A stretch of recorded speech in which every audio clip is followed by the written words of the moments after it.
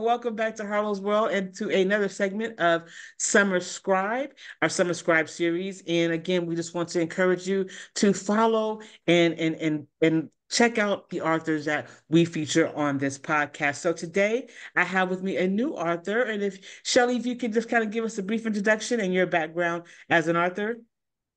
Okay, my name is Shellie Uchtman. I mainly write suspense thrillers because that's what I love to read. The two that are out now are suspense thrillers, Past Tense and Whispering Woods. My third one that's going to be coming out is a family saga. Um, I'm a mother of four. I have two grandsons that I absolutely adore. I love the garden. Cooking is like one of my favorite things to do, and I read as much as I write. I mean, That is awesome. Now tell me what inspired you to start writing? Well, actually, when I wrote my very first book, I actually wrote it to save myself. It was through some life real. I was having problems with trusting people, and in order for me to get where I am today in my life and trust people and everything, I had to write that book. And Awesome. therefore, it just went, hey, you know what? I really enjoy and love writing. Let's just keep going with this. Now, your first book was that Whispering Woods? No, actually, my first book is coming out in 3 months. It's called Broken Trust, Oh, and wow. Past Sins was my second book, and then Whispering Woods is actually a novella, and it is the third. Oh, okay, Mhm. okay. So you're kind of doing it like in the reverse order. You release the newest one first and then the oldest one last, kind of like the. That's I exactly love how it. I needed more time with the Broken Trust one because Yeah, that one was personal to me. I needed more time to work on. yeah. Mhm. I totally get that. My third book, which is it's based on real life events, but it definitely is a part of my life story. And because it was my life story, it took so long. Now, I do see we have a guest in here. Is this someone that you invited, Rose? Yes, that'll Okay. probably be my. Hi, Aunt Rose. Okay. All right. Oh, hello, Rose. Thank you for joining us. All right. So now, do you have like a process when you're writing? Because I know you said it's taken a while for your third book, but did you have like a process? Because you seem like a busy woman. You like to cook, garden, grandkids. Actually, I really don't have a true process. I mean, I just, when I'm ready, I just sit down and I write, and I really enjoy writing. So it's like I do it every day. I at least put in an hour a day. Um, right, because that is the quieter time in my life. The day is just so busy. So Yeah. I anywhere from hour to 4 to 6 hours a night, and I just Wow. little area set up that I just when I know I'm not going to be interrupted, that's where I go. Awesome. Yeah, it's a commitment to just write for 4 to 5 hours straight. I struggle with that because I get busy and then after such a busy day, I get tired and I go, I gotta write. But you have to be mentally, sometimes it's not even a physical thing, it's a mental thing. Like I've gotta take a moment and just write. Even if, like you said, if it's an hour a day or a certain amount of words by the Yeah, end of the week, I have to get it done. So I totally understand that. Now, you mentioned earlier that you write kind of what you like to read, and so you have your Whispering Woods. That is a thriller. That based on what I can tell, that looks like a thriller. that one is a thriller. It's actually based on Owsley County, Kentucky, is which. Oh, are you there? Yes, yes. It Oh, kind okay, of lagged a little bit, but I can hear you. okay. Yeah. And it's just like a thriller, and I love like the dark woods. And when I was out in the dark woods one day, this plot just came to my mind. I'm like, I'm gonna go and I'm gonna write it, and that's how that book. That is And awesome. How did you develop your characters, like to make them feel authentic? Is it based on someone that you know or met, or just not with Whispering Woods. With Woods, they're all made up. I just kind of developed them. I sat down and I usually when I am writing, I will sit down and I'll write my characters, who they're going to be, give them their names, and I'll write out their personalities. So I'll refer to that sheet. That's what I did with Whispering Woods. Now, Past Sins, that one was fun to write because everybody I worked with wanted to be in the book. So everybody in the book actually is somebody I worked with, and I made them sign really? me. So my one's the bad guys, the good people, vice versa. and everything. So that one was really fun to write. And when you Um, wrote a book based on people that you work with or that you knew, did anybody get upset, or was it like, was anybody like, I should have been bigger or not so big? I mean, did you have any conflict in getting that book written? no, because I had them all sign a paper giving me permission to use their name, and also that, hey, if you don't like your character, sorry, you can't sue me. But this is Right. the going to put you in. So no, actually, everybody kind of liked it. Like, oh, I like that Awesome. role. Been evil before. Well, that is awesome because I would have never thought what my book being based on actual people, I was still a little nervous, so I switched up the names a little bit and the physical descriptions because I was trying to like throw people off a little bit, and some people still caught on. They were like, "Wait a minute, I think that's me? Is that me?" And I'm like, "Well, maybe." Yeah, I would take somebody's first name and put it with somebody else's last name, and you kind of put it up that way. And it was really fun to write. I really had a great time writing that book. Awesome, awesome. Now, I know you did say you have a book coming out that's a little more personal to your experience, but do you have any particular theme or messages that you try to convey with your writing? Well, with Broken Trust, that one, yes, there is more of a message to it. I want people to know that it is okay to go through these life events and you'll still be able to survive. And that even though we've been through these devastating things in our life, we can still become a better person out of it. So, and that, you can still not be the victim, you can be the survivor. And Absolutely. advance in that book. My other books, I hope people kind of relate to the characters, and that I actually had one that she read Whispering Woods, and she told me, she goes, "I am so mad," and I'm like, "Why?" She goes, "Because in the beginning I love this character. Now I'm just so mad at this character." So as long as I'm getting people to relate to the character and feel as Yes, though I'm doing my job. absolutely. To get that to evoke some sort of emotion about a character, that's pretty cool. Now, which book was that? Was that Whispering Woods? Greenwoods.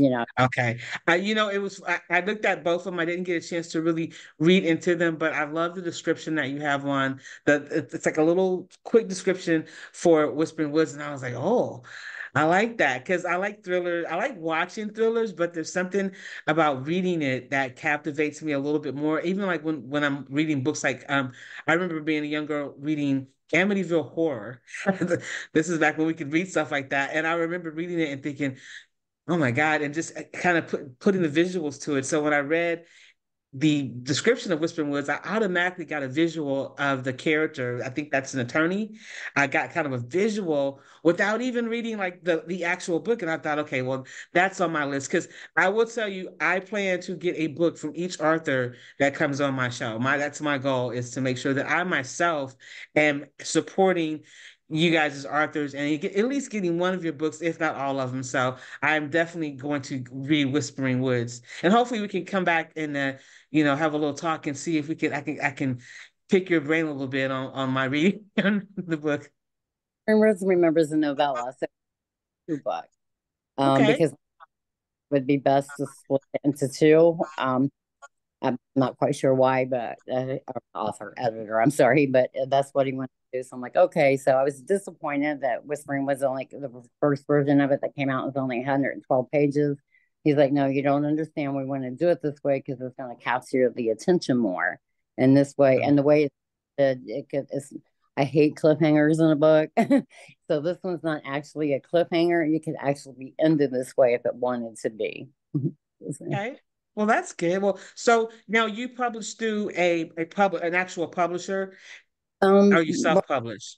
self-published. I have Okay. self-published novels, Okay. and so all my books are online through Barnes and Nobles, but they are in some of the other stores that I've pounded the pavement to get them into, and I've gotten them into 5 libraries and everything else by pounding or paying, getting out there and doing it.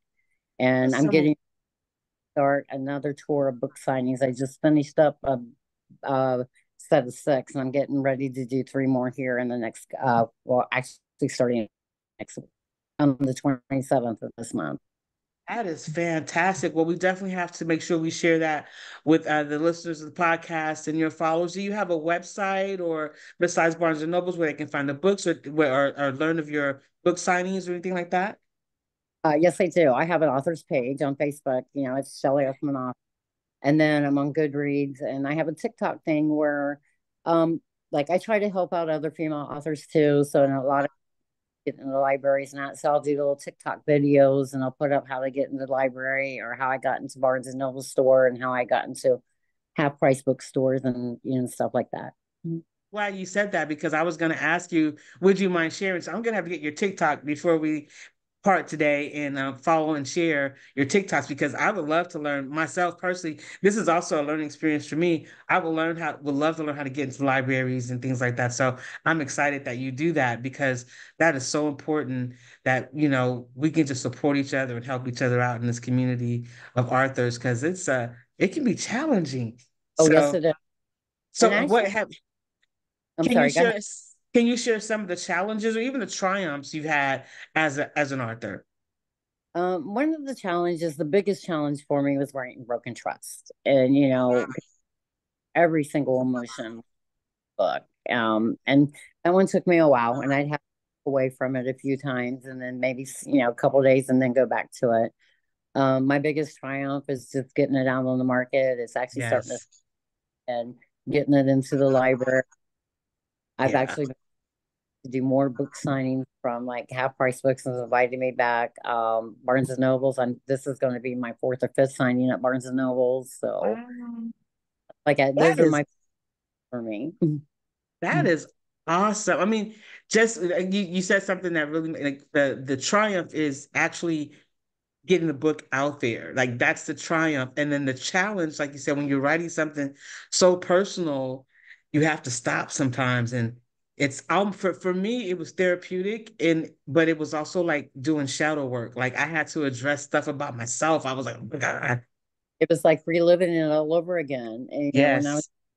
parts, I'm like, okay, I need to take a step back, give myself some time. And then, when I got to the point, I was like, okay, I can do this again, what I did. Well, And I'm excited. I definitely want to be able to read that. I think we have similar titles. Yours is Broken Trust. Mine was Born Broken, and it's very similar to that. So I definitely would love to have you come back when that book is published and let's talk about it because I've learned that a lot of writers that do write tell their personal stories, it's really therapeutic, but it's a process. Like it's a healing process, and it's not always a easy process.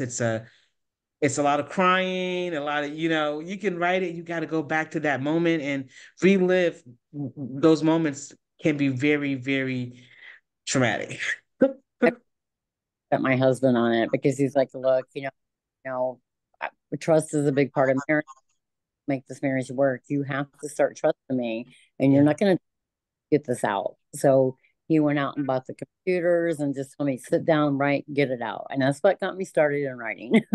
Oh, that's beautiful to have such support from your husband. It was like I understand. My husband's my biggest fan. I have books sitting in my computer and I'll say, read this, and he'll read it, but it's still sitting in my computer. It hasn't been published yet. So he'll go, when are you gonna finish this? And I'm like, I don't know.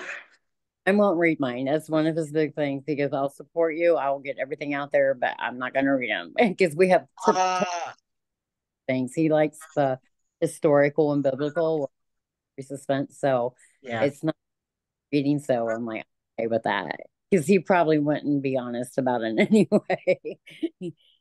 Well, awesome. Well, I love that. So now you did share that. Now, how do you this is a good question. I don't think I've covered this in any of the other interviews I've done, but how do you balance your creative expression with commercial success as an author? Because I know I've gotten responses like, "Why do you do it?" And I've gotten people say, "For the money." And then some people say, "I'm just a creative person. I want to just put my work out there." Do you have like a balance? Is there one that you prefer over the other? Well, for me, like you, it's really, I mean, yes, I would love to see my books out there making millions of dollars or Right. hitting the else. But for me, it's about if I can bring that emotion out in somebody and if I can get them to connect with my characters, it's more important for me to see that happen than the dollars. Exactly. That's how I feel. I But agree. so I'm more on the creative side than the commercial side at this point in my life. Right. I'm Yeah. not gonna I let love them down. going in, but the creative side is actually more empowering for me. Absolutely. I totally agree. I told my son one time, it may not be in this lifetime, but maybe in the future, somebody will pick up my book and they'll make a movie about it. I may not see it, but maybe my grandkids will see it or their kids will see it. But it's a creative process for me. Now, you did mention that you had your upcoming book coming out and you have a couple of book signings, and I definitely want to make sure I get that information to put it on the website. Are there any other genres or styles that you think you're gonna explore in the future? Yes, I will definitely determine to write a true crime book. I have not Wow. done that. I am, like I said, I'm all about the mystery suspense thriller, Yeah. and there's so many. I mean, you see all the big true crimes out there, but you don't see the little ones that matter as much as Yeah. those at the news. And my goal is to write a crime that's not, national all over the news, but a story that impacted somebody's life, so Absolutely. doing in the future. Well, that's Mm. exciting. I love that. Now, I definitely want to, again, you said you have a Facebook page, and I will definitely get that and share that as well. And you have a TikTok page I would love to share. Now, do you have any like final thoughts for me today or any messages that you just want to share with other female? Because you said, on your TikTok, you want to help other authors or any like messages you think that would just somebody out there right now needs motivation. I know it. Don't give up. I mean, absolutely go for your dreams and your goals, but you can also join women's writing groups. I mean, those writing groups have been very helpful. We help for sharing information on how to do this. Like, you know, a lot of what people don't know that Half Price Books, Barnes and Nobles are huge, huge supporters of self-published authors. You Wow. know, share that information with everybody. I've shared it how to get into the library, and people's like, that's easy to do. Yeah. You just got to pound the pavement. You got to be willing to do it. And so don't give up. I mean, if you want to get your name out there, get your book out there, want it known, you're going to have to put the work in for it. That would be my advice. And Absolutely. have fun doing it. Don't make it Absolutely. all about because if you have fun doing it, then you're really going to enjoy those rewards as they're coming to you. Mhm. Absolutely. Well, I think I've learned a couple of things, and I definitely want to check out Barnes and Nobles. And I had been thinking about it for a very long time, but Barnes and Nobles has always been such a big conglomerate, and I was like, I don't think I can do that, but I don't. If it's a possibility, I would love to, share my books through Barnes and Noble as well. So you just actually taught me something today that I didn't know. So I am excited to explore that a little further. Good. Yeah, because I mean, you wouldn't think that they would be big supporters of self-published authors, but they are, and they highly welcome you. You just got to go through the process, that Right. they have. And I've not known anybody that I've recommended to have their book rejected yet. Because they're Awesome. all excited and got in contact with me. Hey, I got a signing. I'm like, oh, great. But supporting each other and joining them groups, and I mean they're really helpful. They really are, because like you didn't know about the Barnes and Nobles or the Half Price books being big supporters. There's stuff out there that I'm not knowing that I'm learning, through the groups as well. Yeah, absolutely. Well, I definitely want to join some more groups. I think I only am in the one group that you may have seen this post in, and I was a little nervous because I was like, I got like over 200 people who were interested in doing the podcast, and I wasn't expecting it to be so overwhelming. But then I thought, well, this is great. This is gonna really help other authors help and support other authors. Like that is the true goal of what I want. Like just be supportive of there's so many different genres. So far, I've interviewed science fiction, self-help, um, regular fiction. Now I have novella, you have the novella, and then you have the crime I mean, the spectrum of artists out there and their talents is just so large. So it was really exciting to just have you guys come on. And I really appreciate you joining me today.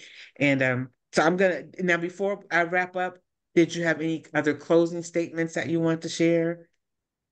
Just enjoy your writing, have fun with it. And if you like, especially if you're doing a personal book, doing feeling those emotions, you need to take that step back, get back so that you can go back into it. But more than anything, have fun with your writing because I mean, I Absolutely. everyone I write, it's like, oh, except for the first one, of course, But I just, I did laugh at some of the things that I was writing, that reminded me of good times, and so, but don't give up on yourself. Go for them goals, reach for them because they are reachable.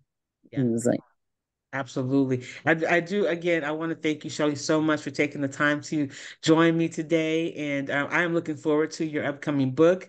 So please keep me posted. I hope that we stay in contact moving forward. And now I am going to, one second here.